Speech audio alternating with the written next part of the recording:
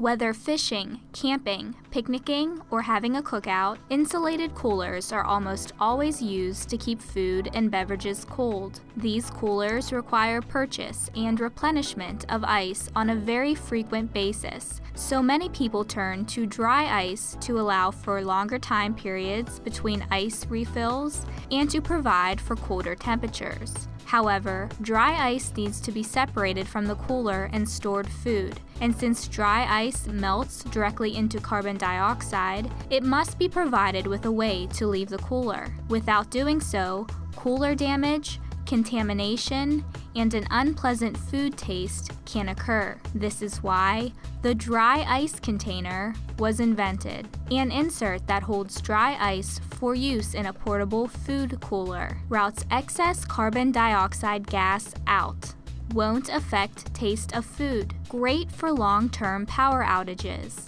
The smartest way to use dry ice in your cooler.